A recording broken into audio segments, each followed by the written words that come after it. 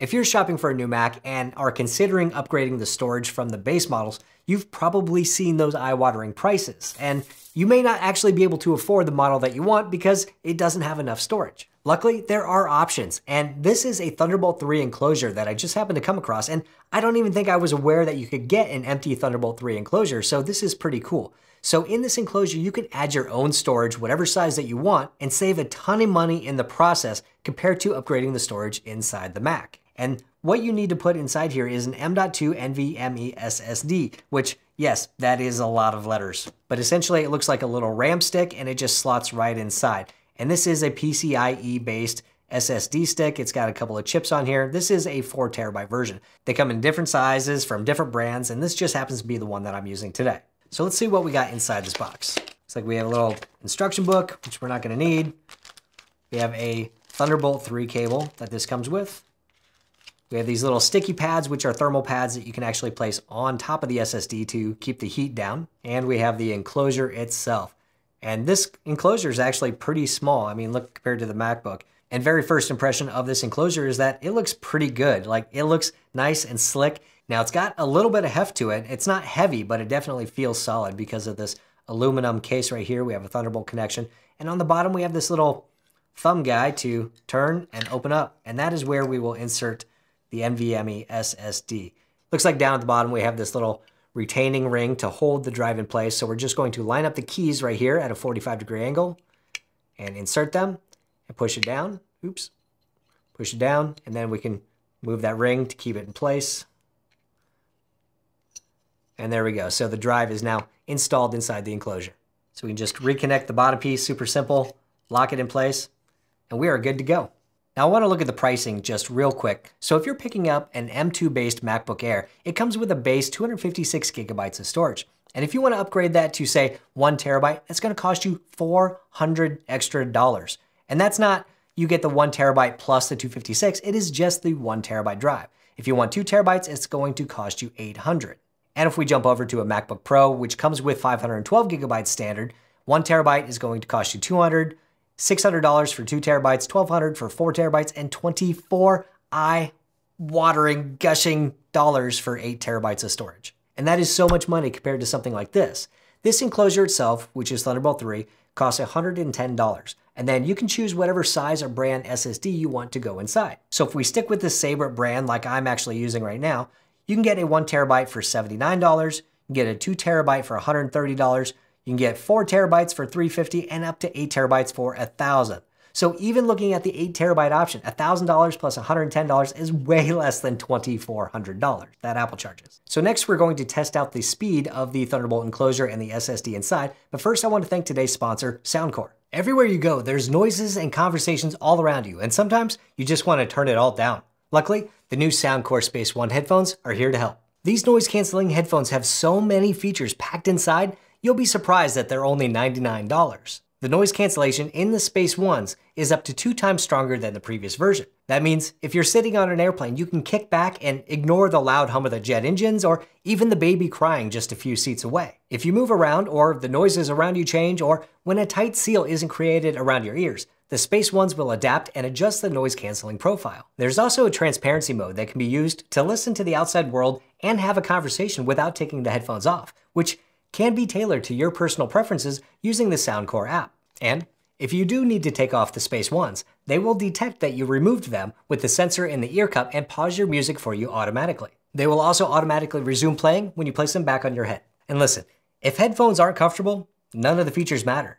The headphones themselves are a clean, modern design with just the right amount of padding for the headpiece and the ear cups. The head cups also feature an 8-degree floating axis design. They move 8 degrees in both directions to conform to your head, which makes them extremely comfortable to wear for long periods, like a full workday at the office. There's so much more to the Soundcore Space Ones, like up to 55 hours of battery or 40 with ANC on, LDAC audio support for higher quality listening, and Hear ID, which uses the Soundcore app to tailor the audio to your own personal sound profile. So if you work in a noisy environment or take public transportation or just want to turn down the noise of conversations at home, the new Soundcore Space Ones will give you everything you want for just $99. And you can pick up a pair of the new Space Ones using the link and code in the description below. And my thanks to Anchor and Soundcore for sponsoring this video. So the drive is connected and mounted, and now we can actually select it, and we're going to use Blackmagic disk speed test today just to get a general idea of the speed of the SSD inside this enclosure. So we'll go and select the target drive, and that's going to be this Rocket Q SSD.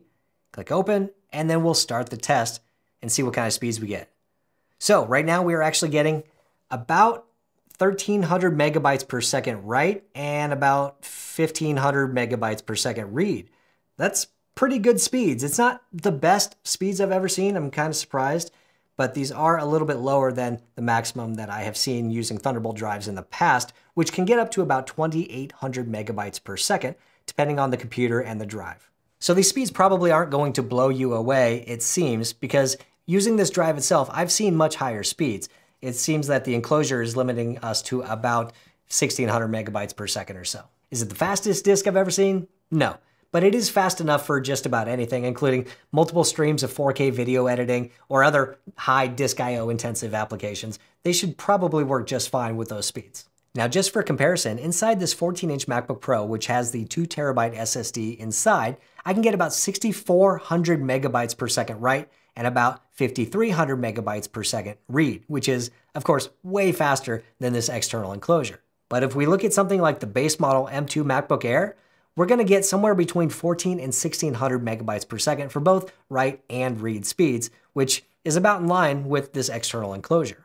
Now, like I said, I have been able to get faster speeds from this SSD inside here than I'm getting from this enclosure itself, so it looks like there's a limitation from this at least version of this Thunderbolt 3 enclosure. There are plenty of other options for enclosures that you can get, as simple as USB 3 enclosures, which of course are going to be limited to maybe around 1,000 megabytes per second maximum, or you can get something kind of in between like a USB 4 enclosure, and that's what I have used before. This right here is the Acasis USB 4 enclosure, and just like with the Thunderbolt enclosure, it uses the same style of SSD inside. But this, because it's USB 4, is backwards compatible with other versions of USB. So if you don't have a computer that has Thunderbolt, you can still use this enclosure and always upgrade to a Thunderbolt-capable computer in the future and keep the same enclosure. Just like with the Thunderbolt enclosure, you can easily pop this open and install the SSD inside. And it's essentially the same. Now, this enclosure is just slightly larger than the Thunderbolt 3 enclosure from Sabrent, but they both look pretty good. They're both built solid. They're both all aluminum.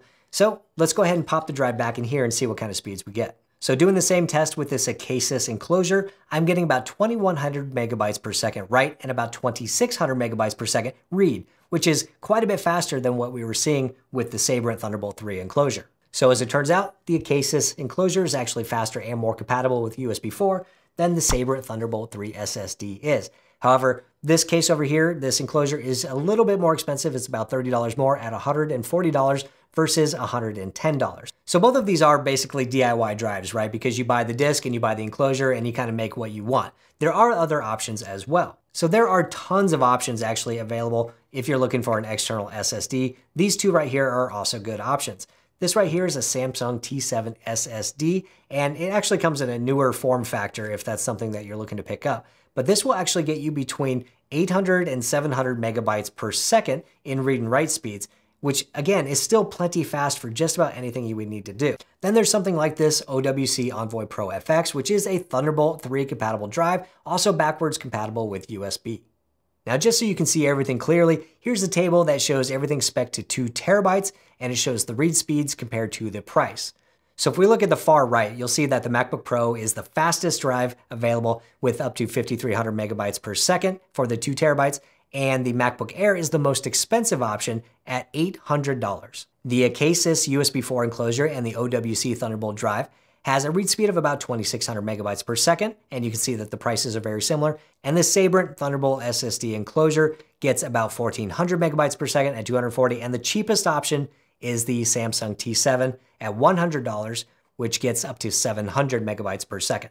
So there are a ton of options to expand your storage that don't include buying from Apple. Now, there is just one reason that you might want to get internal storage inside your Mac from Apple, and that is just convenience. I actually decided to buy this MacBook with 2 terabytes of internal storage, which gives me plenty of room to work with my regular Final Cut Pro video files, and then when I'm done, I just kind of offload them to my NAS. Yes, I could connect and disconnect a drive or leave a drive connected as much as possible, And I did that for a couple of years. I work on a couple of different Final Cut Pro projects at a time, which takes up a decent amount of space, but I don't go above 2 terabytes. And when I'm done with a project, I move it off to the NAS. That does save me the inconvenience of connecting and disconnecting a drive every time I take my computer out to the couch or to downstairs or wherever else I want to work from.